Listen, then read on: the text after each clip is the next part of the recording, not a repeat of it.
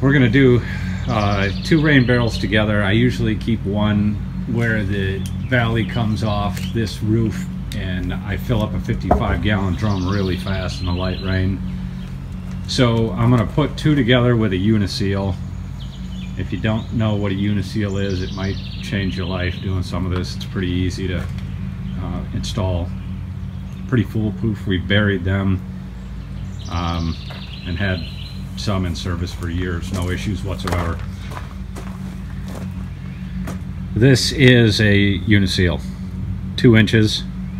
You take a hole saw, you put a hole through your tank or barrel or cow tank, whatever you're using. It's got a bit of a flange on it here.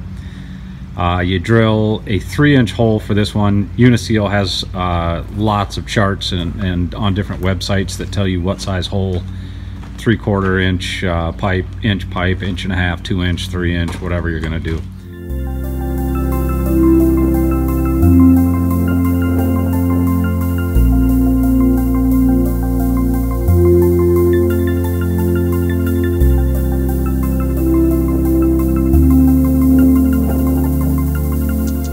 Put a good bevel on the edge of the pipe so that it'll start through your Uniseal. If you don't bevel the end and try and feed it through the Uniseal, it is infuriatingly impossible, might be the better way to say that. And because these are food grade containers and maybe used for chicken water or different things, we're going to lubricate the edges with olive oil and force them through.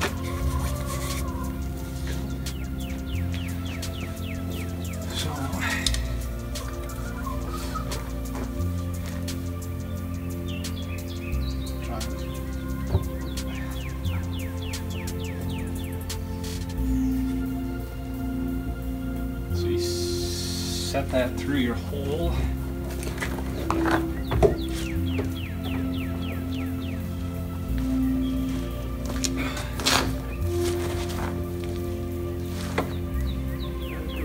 Okay. There, that's it. You lay the barrel on its side and try it. It's like it's in Uniseal, isn't it?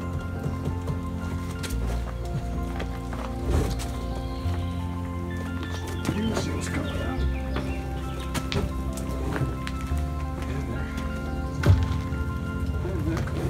Yep, it wants to go.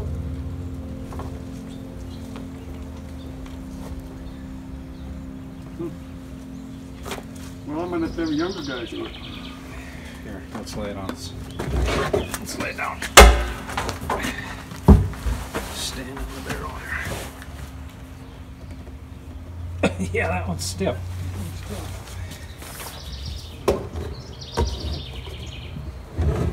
This one's gonna be nice.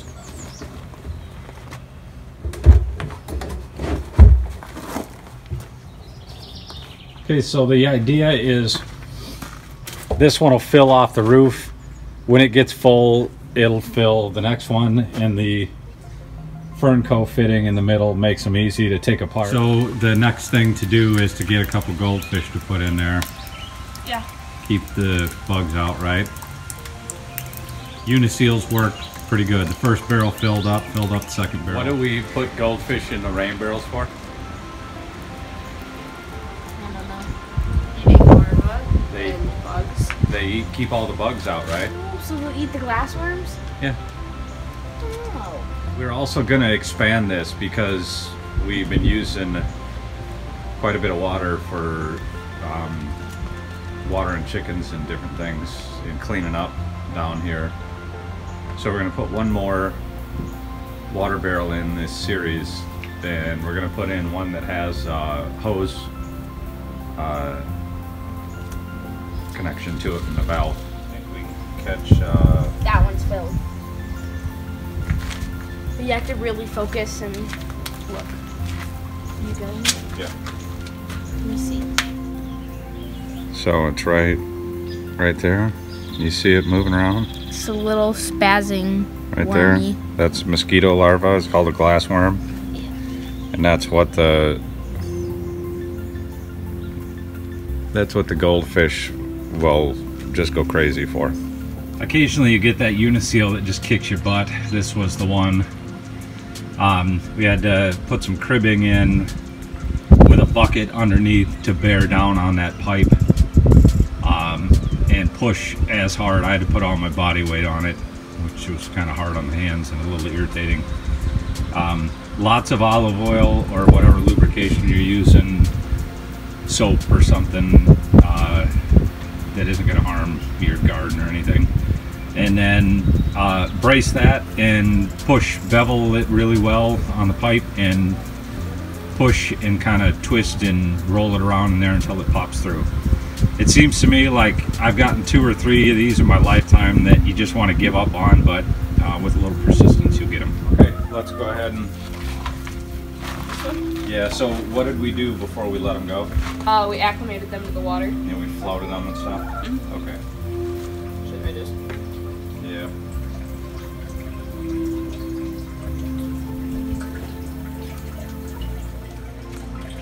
Alright, one other thought on the rain barrels. We added another one because we're going through quite a bit of water, which is fine, because we're using it for the garden and the chickens and for washing up and different things. Do you know why we pipe these together with 2-inch pipes and Uniseals? So that it could contain the water better and so it can be gravity fed. Yeah, it's gravity fed and the Uniseals are easy to do, they don't leak. But why 2-inch pipe? To let the fish through. Yeah, because it's big enough that the fish can move from tank to tank when it's full, right? Mm-hmm. Okay, let's clean up.